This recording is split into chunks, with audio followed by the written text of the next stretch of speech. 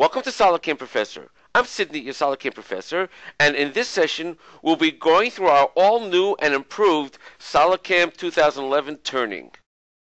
We'll start with this part that we see on our screen that has to be turned. We'll go to New and start it with Mill Turn.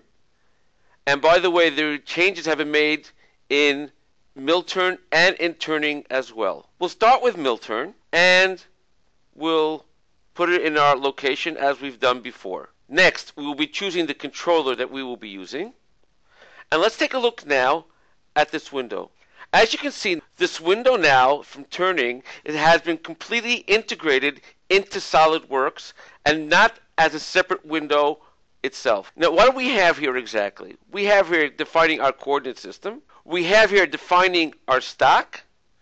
And in addition, we have here defining our target. But you'll also notice there's something that we don't have here anymore. What we don't have here anymore is defining our clamp. Now, in order to start your work, you did not have to go and define your clamp.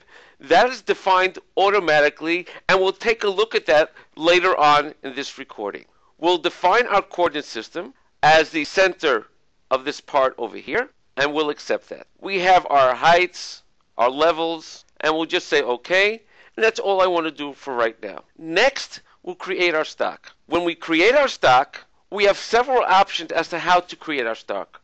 We have our cylinder option. We have a box. We also have the option of revolved boundary around Z, an extruded boundary, a 3D model, and an STL file. In this particular case, I'll be using the option of cylinder.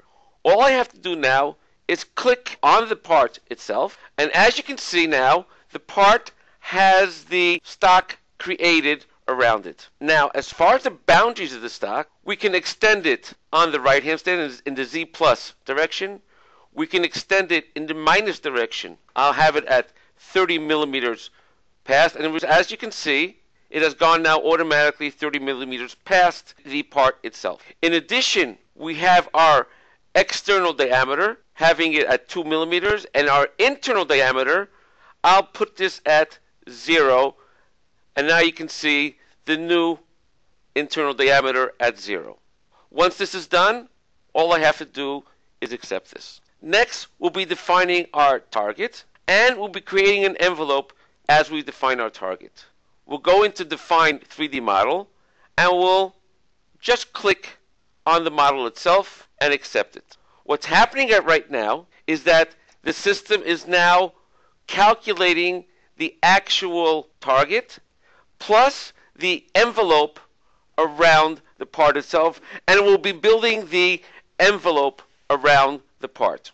As you can see over here, the envelope has now been built around the part. We'll accept this, and that's all we have to do over here, and we'll go and accept our settings for this part. As you can see, we have the stock now built around the part, plus the envelope built here. Now, as you can see now, we have our SolidCAM Manager with all the options that we need over here. But in addition now, we have here automatically added a fixture. The fixture are actually either the clamps or any holding fixture that you may have. Now, we've added automatically clamps to this part, and if I were to put this in this front view over here, we can do show on model, and what we see here is the actual clamp that was built automatically on the part. You'll note that the clamp is sitting exactly on the outer diameter of the stock, plus the default setting is that the middle of the clamp is set exactly at the edge of the stock. Now let's take a look how we can edit this information. We can go right click and edit, and over here we can see that we have several ways of creating our fixture. We can either use a 3D fixture by choosing a 3D model.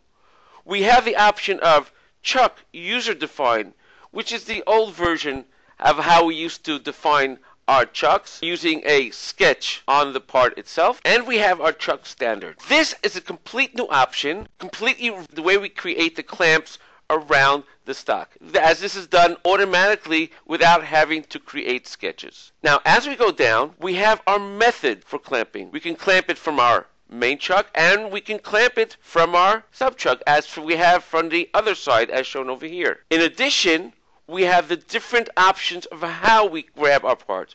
For instance, we have our default option as shown over here. We have external first step face as shown over here, and every single one of the options that we can possibly think of.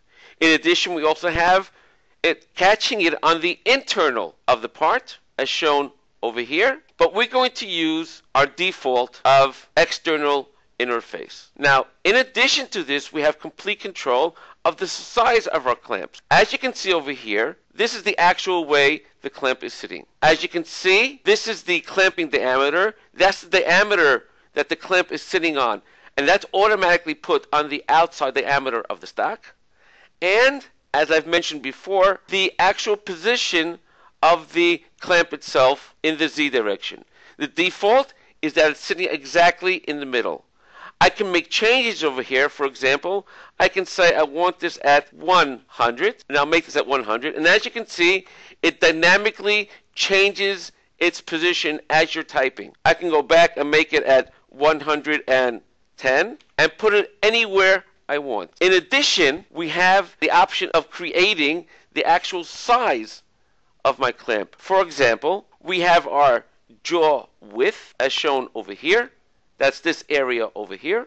We have our jaw height, the actual height of the jaw as shown over here. The step width, that's the width of the step in this direction. And the step height, the actual height of the step as well. Now, in addition, in the next area, we also have clamp thickness. As we know, every single clamp has a specific thickness to it. So I can set the thickness, for example, at 20 millimeters. And, of course, the number of jaws. If I have 3 jaws or 4 jaws, all of this can be put in over here. All I have to do now is accept this, and all this has now been done. If I were to right click now and do show on model, you see we have, as we've seen before, I can also right click and do show, and you see now we have here our 4 clamps, and we have it the thickness at 20 millimeters. Thank you for joining us on SolidCAM Professor. Take care and have a nice day.